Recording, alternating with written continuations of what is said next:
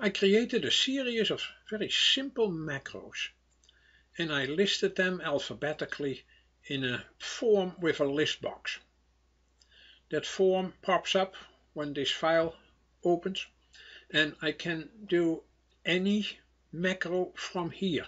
Let's say we happen to have narrow columns. We have an auto size macro that fixes all of that. I can call a calendar for this month, this year for instance, and I get a calendar. I can also show the formulas. If I want to turn the formulas back off, I just double click on that thing. So I either click or double click. And so there are many more. I can show grids and hide them like I just did, or show them again. I can insert sheets, paste values, etc. Whatever macro you created, you need a listing here.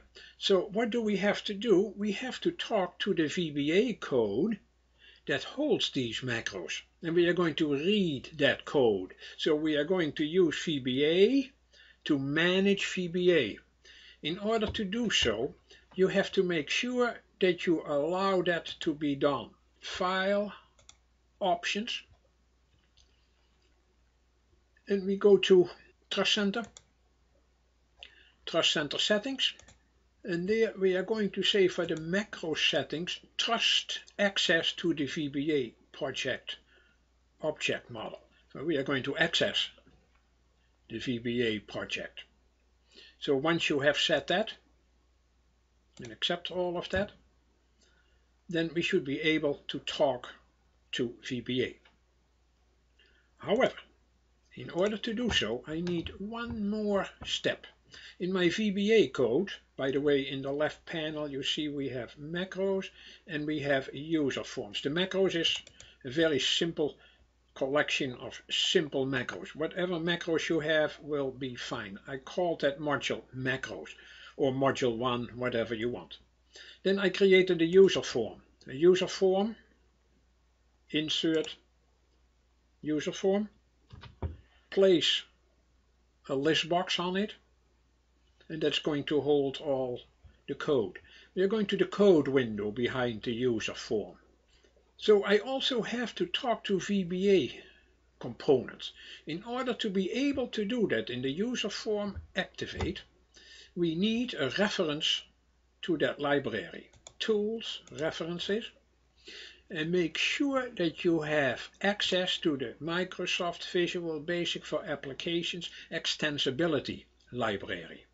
Make sure that you check that on, and once you have that, you can call an object like a VBA component. Now we can talk to that.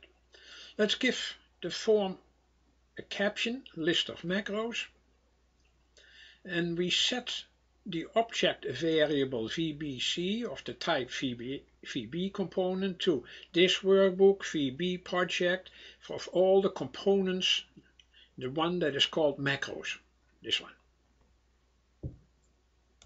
And we are going to count all the lines in that module. We run from line 1 to the number of lines we have in total in that VBA project.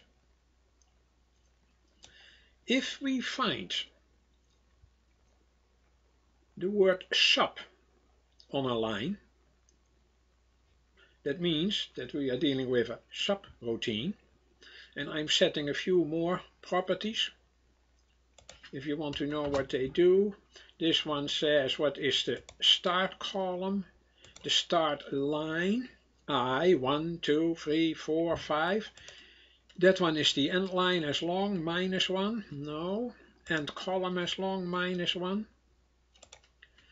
Then whole word, true. It has to be the whole word sub, not part of a word. And the last one in this case is match case as boolean. If that is all the case, then we go to store those sub words in an array. We had declared an array, 2 actually.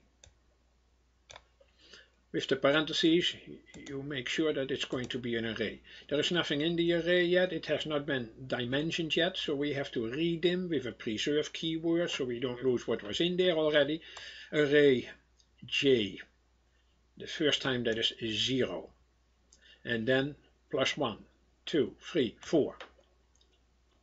And we put in the last elements, the line I up to one line.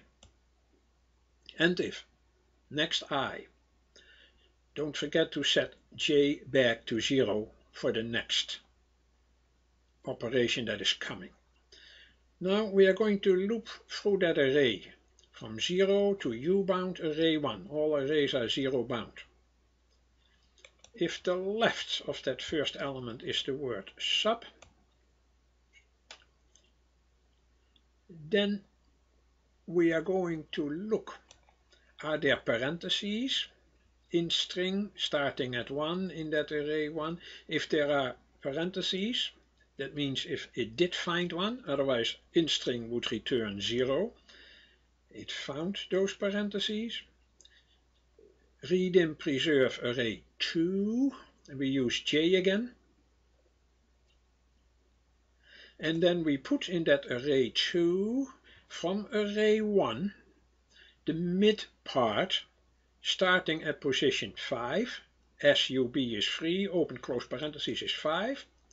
We look for the in string for the open parentheses, -5. And if, next I, and then we are going to alphabetize those arrays. So we do that with a for loop within a for loop. So this is the inner loop. In the outer loop we are going to say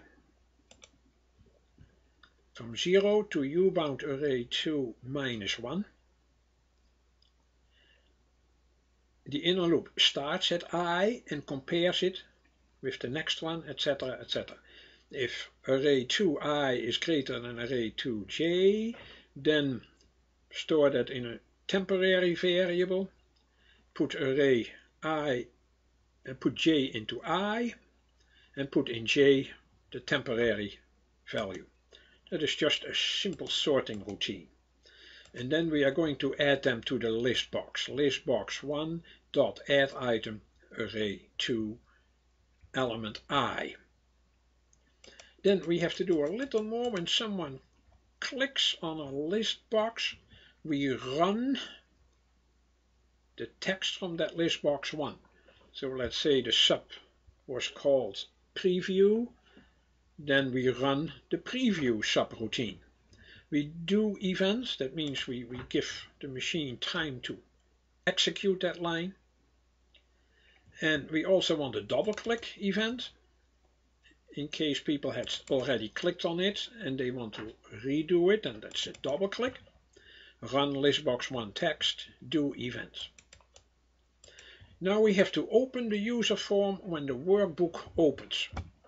So we go to this workbook, and we have their user form 1 show when the workbook opens, show it VB modeless.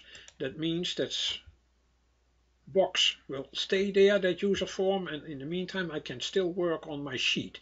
If I made that VB model, then I had to close the user form all the time in order to work on the sheet.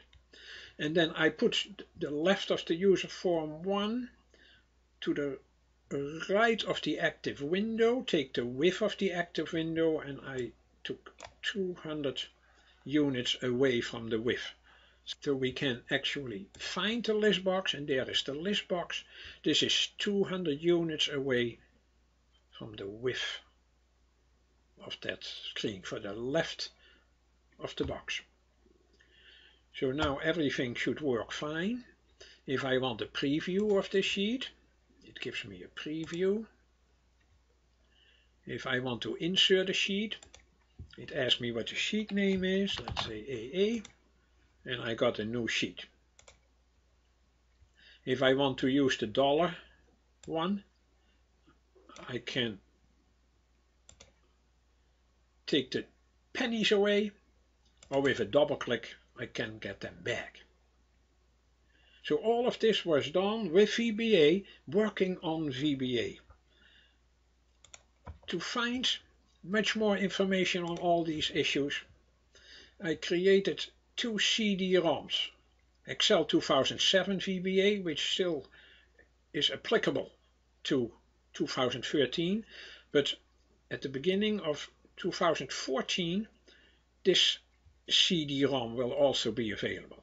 It has a bit more information, and it also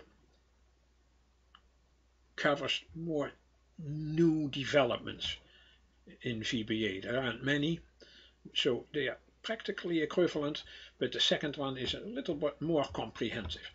In part 1 we discuss basic essentials such as looping, variables, etc.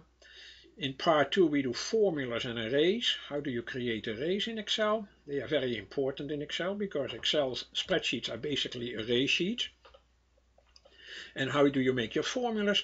And finally in part 3, how do we make buttons, forms and many more things, and what we just discussed was VBA, monitoring VBA. How do you distribute your VBA code, etc.